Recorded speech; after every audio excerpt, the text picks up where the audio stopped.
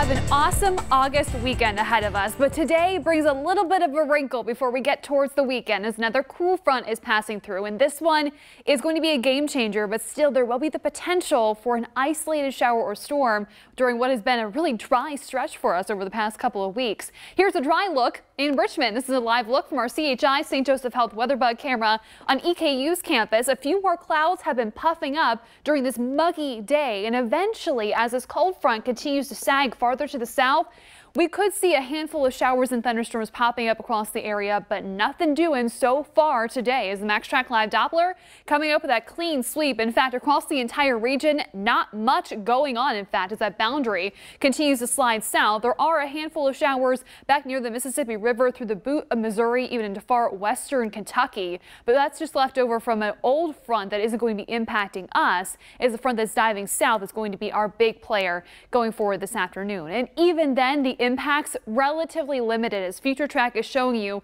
just that spotty nature of showers and thunderstorms through the afternoon. The winds will be shifting out of the north, though. That's going to be pulling in some drier Canadian air. High pressure to our north will reinforce that. So as we head throughout the course of the weekend, not only will we be dry once again, but also it's going to feel a lot better tomorrow afternoon. Less humidity.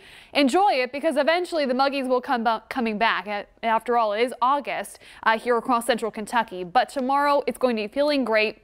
Dew points will be falling from the low 70s that we're seeing outside right now to the mid to upper 50s. That's very pleasant for this time of the year. And even come Sunday, humidity is still in check. It won't be until Monday that we really start to feel the muggies. But the heat is going to come blazing back in. We're taking a break, seeing more mild conditions today and tomorrow with highs running in the mid 80s. But then as we look towards Sunday and in particular Monday, that's when really the heat is going to continue to spread eastward into central and eastern Kentucky, as we could be seeing high temperatures come the start of the upcoming work week to run in the mid 90s, and we're going to hold on to that heat through the majority of next week. Right now we're sitting at 84 in Lexington. Similar story for Frankfort, also into Mount Sterling. Meanwhile, it is 86 in Richmond, low 80s for Danville, London, and Jackson at this hour.